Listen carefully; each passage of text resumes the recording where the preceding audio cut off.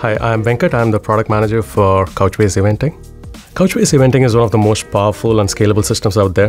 What we have done is we have kind of abstracted away the infrastructure layer from the developers and given them the power of use of JavaScript that is available. As and when the business logic changes, when the business demands a new business rules to be defined, the developers just don't have to worry about configuration or infrastructure. Just go ahead, code it, and deploy it.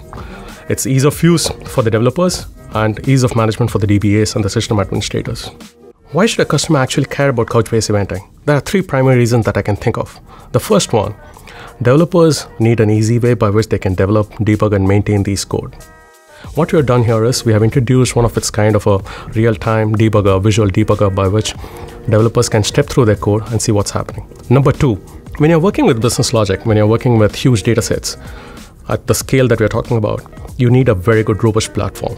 And Couchbase gives you this performance at scale, by which you can keep on adding nodes as per your demands, and you can also remove nodes when the seasonality does not require it.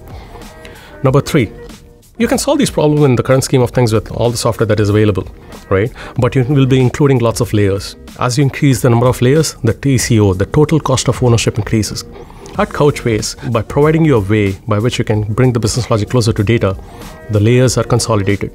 The amount of cost is substantially reduced.